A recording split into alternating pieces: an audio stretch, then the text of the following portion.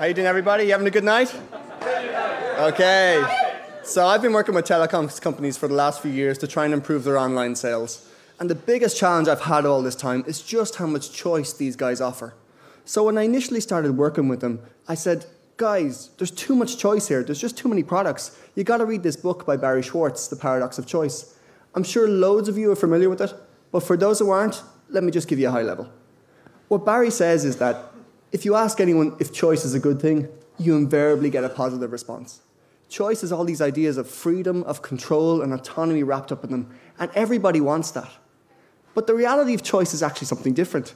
We're bombarded with it constantly. If I go down to my local Tesco store and I try and buy some butter, there's probably 50 or 60 different types of butter there. And with that much choice, I can't choose. I can't make a decision. With that much choice, people actually walk away and they don't buy. And so this is the paradox of the book. People say they want choice, they say choice is great, and yet, in reality, their behavior says something else. And the research proves it too. The less choice you offer, the more you sell. And this just feels like such a relevant learning for telephone companies.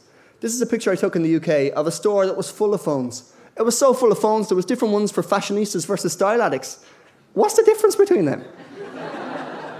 So you get the idea. There's just too much choice there. So in response to that, we built a page like this. From the home page, click on phones. You see the 4 most popular phones with big buy now buttons.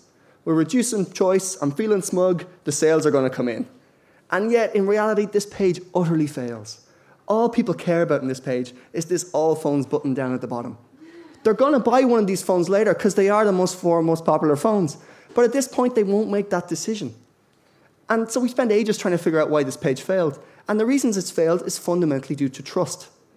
No one actually trusts the company to show them the 4 most popular phones.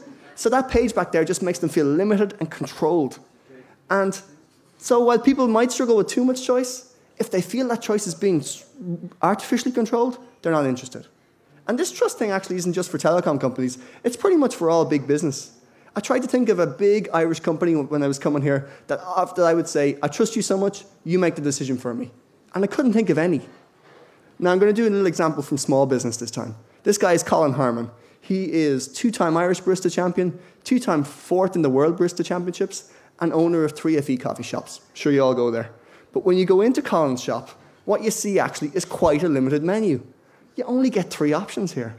And yet this time, the limitation in choice doesn't feel bad. It actually feels like a good thing. This menu feels curated, particularly for you. And so it's brings up all these things because of the trust that you have in Colin and his reputation. You're happy to go with that. And so this brings up the ideas of trust and control and the relationship between them. We've seen from the examples that when you have low trust, trying to reduce choice just doesn't work. And that's the position that a lot of our businesses are in. A lot of big businesses just can't reduce trust. Or can't reduce choice because they've low trust. Trying to increase trust would be such a massive effort. So what do? They cede choice to the customer, allow them to control. And what you get here is this real sort of catch-22. We know that more choice reduces sales. But for big business, a lot of time that's all they can do. And for us as designers, we got to live with it. There's a lot of choice there. We got to deal with it. Now in the real world, for big companies like this, you walk into one of their stores and you see a human being. They can understand what you're asking for. They can reduce to a choice to a level where you can actually make a decision. But for online, we don't have that human contact. So here's 3 real quick learnings for what we found for lots of choice. 1, get people to the product listing page. That's where they feel comfortable. That's where they'll buy from. 2, the filtering this page is really important. That's the way they're going to narrow the choice to make a decision. And 3, try and be as open and honest as your designs as possible. This is a design that we did all about recommending products. But the beauty of it is that it sits in the product listing page. So when you get a recommendation, you can compare it against all the others. But to be honest, I think online's got a hell of a lot of work to do. If online was a sales guy, I think he'd look like one of these dudes here. Online's got to do way more at helping the customer to manage this level of trust. And choice isn't going anywhere. We got to live with it. So this is the challenge, and the challenge I put to all designers here. We got to find better ways to manage this level of trust, to find designs that work well in regards to being more elegant, more clever, and more trustworthy. Thank you very much, everybody.